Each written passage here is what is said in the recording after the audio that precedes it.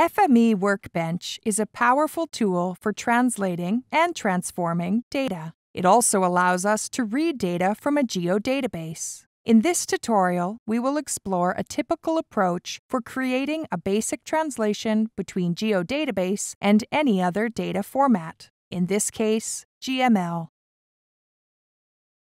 The source dataset is a geodatabase containing feature classes.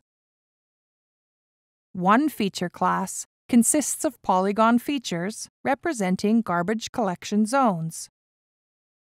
The other feature class uses point geometry to represent street vendors. In FME Workbench, we can create our translation by using the Generate option. For our translation, we will use the ArcObjects Geodatabase Reader.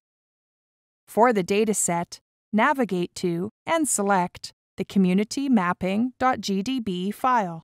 Selecting a specific table from the input geodatabase requires the use of a reader parameter. Go ahead and click on the Parameters button. Only the tables selected from the table list will be added to the workspace. We will select Garbage Schedule and Food Vendors from the list. Click OK and OK again. Now let's set the destination dataset. First, let's set the format to GML, and then set the destination folder. I'm going to name the file geodatabaseoutput.gml. Click OK. Go ahead and run the workspace. Let's view the output in the FME Data Inspector.